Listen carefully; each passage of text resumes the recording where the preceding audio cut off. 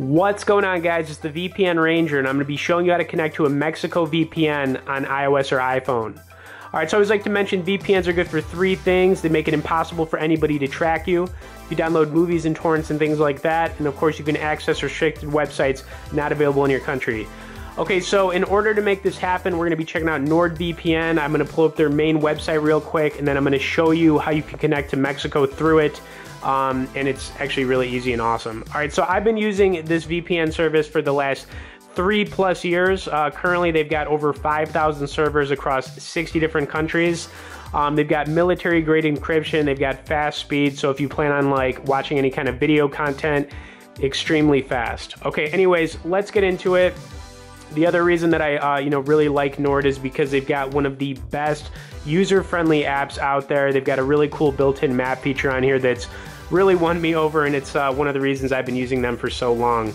Okay, anyways, here we go. Now let's just focus on Mexico because that's what we're doing right here. So I'm going to click on Mexico on the built-in map. Now you can also do this alphabetically. You don't have to do it this way. All right, there we go. Okay, so once you click on Mexico, literally all you got to do is click Quick Connect, and it's going to connect you to the best server available. And you can see literally within less than 5 seconds, I've got a new active VPN connection that says I'm located in Mexico. It's really that easy.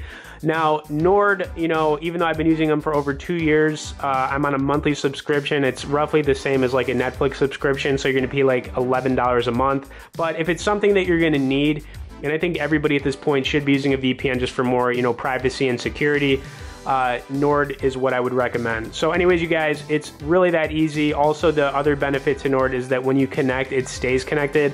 A lot of the free VPN services out there don't really work right. They stay connected for a little bit and then they disconnect, and it's really pointless at that point. All right, so I'll have links down there if you want to check out some more pros and cons to using Nord, as well as a link to their website to get started with it. If you have any questions, message me below, but this is the VPN Ranger helping you guys out, and we'll see you later.